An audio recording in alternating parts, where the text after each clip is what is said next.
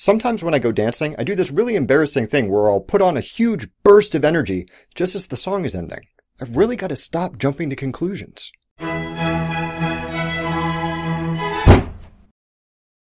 Last episode, I talked a little bit about logic, why it's such a powerful tool for evaluating structures of thought, and why I'm so mad that I didn't have an explicit class in it in elementary school. But despite how useful it can be for determining the validity of even very complicated ideas, it's not magic. There are some real challenges in its application. For logic to be more than just rules for pushing symbols around, for it to work on actual thought, we have to map those symbols to stuff. That process can be very subjective, and if it's done sloppily, can make even bad ideas sound decent. Look, if we don't have free will, then there's no way to judge people for their actions because everyone's just doing what they have to. I don't want to live in a world without justice or mercy, so I believe in free will, and you should too. If A, then B, not B, therefore not A. Kinda? There's a way to wrestle this argument into sort of a modus tollens kind of shape, but it doesn't really seem bulletproof the way that logical arguments generally do.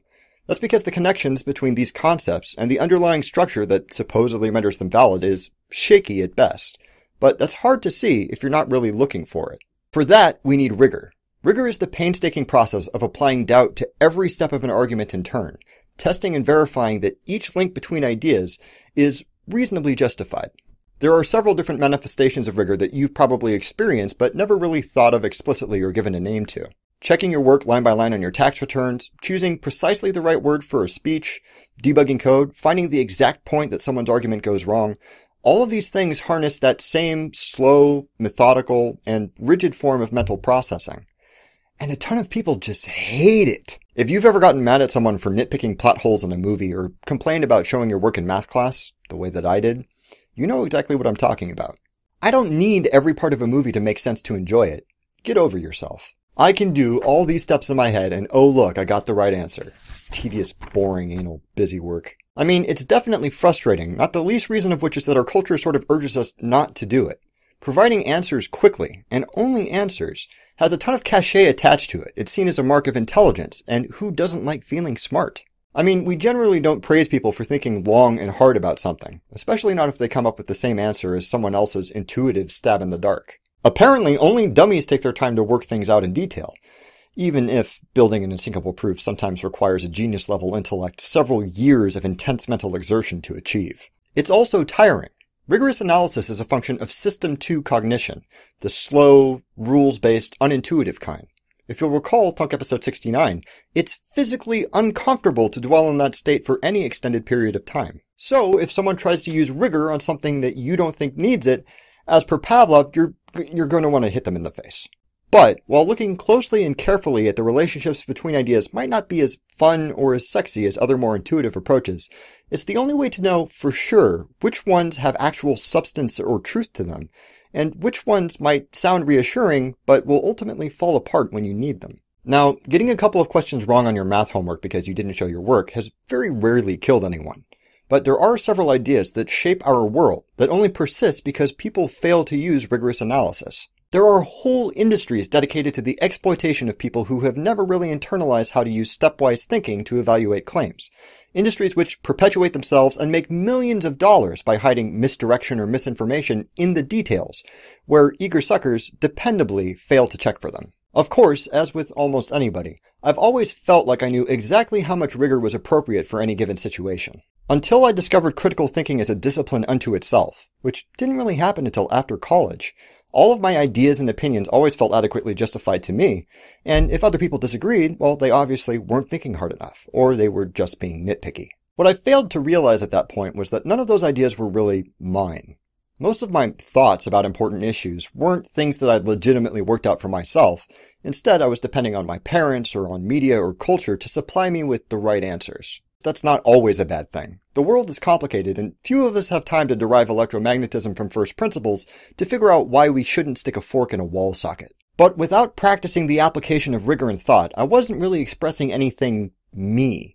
Sure, I said I was a liberal, I said I liked pizza, I said I believed in free will, I said a lot of things. But what was I really saying? My parents were liberals, pizza was a special treat when I was a kid, and I watched a lot of movies with positive messages about free will.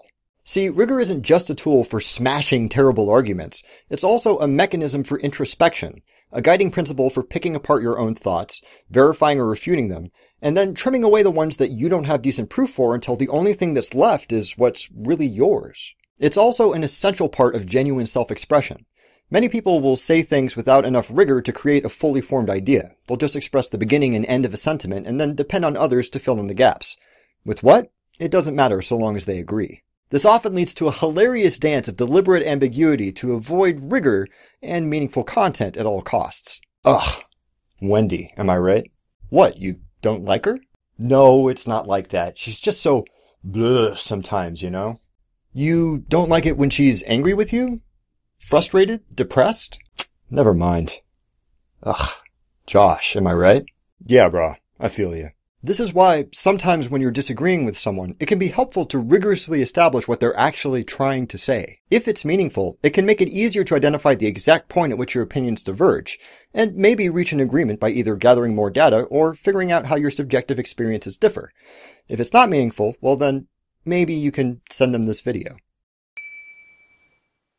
I spent the majority of my life without a firm grasp of the concept of rigor, but when I finally discovered and began practicing it, my politics, my religion, my career, my health, my identity, and my whole motivation for living all changed in important ways. Had I known that showing my work in math class was supposedly about developing that sort of thinking, I might not have complained so much.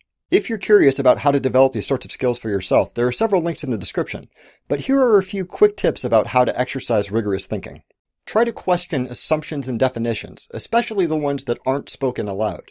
You might argue about whether or not free will exists for hours, but without a concrete definition of what free will actually is, you might as well just be shouting, "I have an opinion!" Look for loopholes in everything. Think like a lawyer trying to get your client off on a technicality. Is there any possible way that a given step in an argument might not follow from the ones before it? Try to nitpick apart your own beliefs like someone who disagrees with them might. If you can't find a way to reasonably justify those beliefs to someone else, it's possible that you didn't come up with them yourself. And before you post anything on social media, always check your sources. If you've got a question or you want to nitpick something that I've said, please leave a comment below and let me know what you think. Thank you very much for watching. Don't forget to blah blah subscribe, blah share, and don't stop thunking.